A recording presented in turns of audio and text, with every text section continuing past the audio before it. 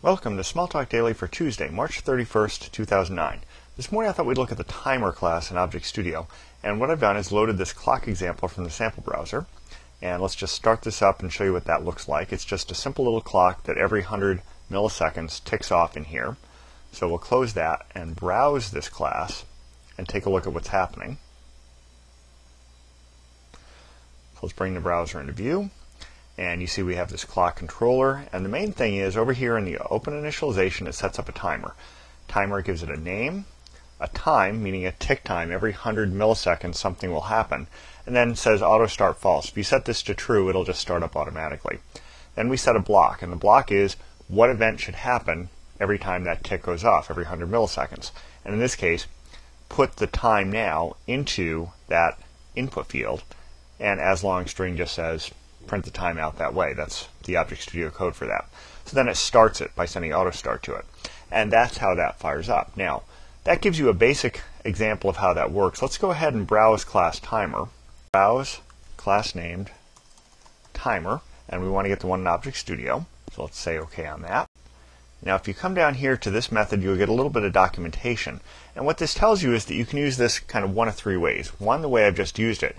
Give it an interval, and every so many milliseconds it'll fire off its event. You can give it a time of day to fire something off, or you can give it a timestamp if you want to give it an absolute time to fire something off. So let me show you those three examples. And to just show you that in the simplest way possible, what I'm going to do is I'm going to open up a transcript window, and then we're going to bring this workspace into view.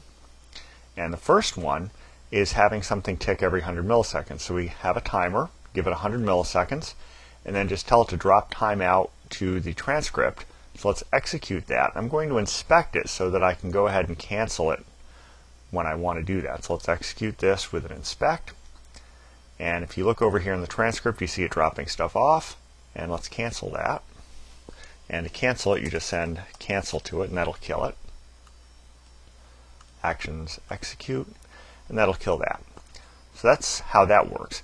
Here's one we want to have go off every 20 seconds. So we're going to do, or go off in 20 seconds rather. So we hand it a timestamp and tell the timestamp 20 seconds in the future, and then hand it a block saying it is time. So let's go ahead and do that. And we'll just do it, execute on this one. No need to inspect it. We don't need to do anything with it. So we'll execute that. And now, if you were to wait 20 seconds, you'd see this print. I'm going to pause this since there's no reason for you to watch dead air that long. And there you can see it dropped it out. And then finally, what I can do is I can give it a specific time, a little less exacting than a timestamp, but I can say, okay, 1,100 seconds or 10 seconds in the future, drop something out. Same kind of thing. I'm just telling it something a little less precise rather than a timestamp. So let's execute that. And then 10 seconds from now, we should see something drop into the transcript down here. And that's really the three ways you can use class timer in ObjectStudio. You can either have it tick off on a regular basis, you can have it tick off at an exact time, or you can have it tick off at a specific time. And you notice it kicked off more than once, and that's because that is a less precise implement in terms of microseconds to milliseconds, so it's going to go off as long as that time is valid for all of those milliseconds that it's valid. So you see three different ways of using the timer. And it depends on what kind of precision you want, and it depends on when you want the events to fire, whether you want them to fire once at a specific time or ongoing over and over and over until you turn the timer off. So that's about it for today. Until next time, have fun with Smalltalk.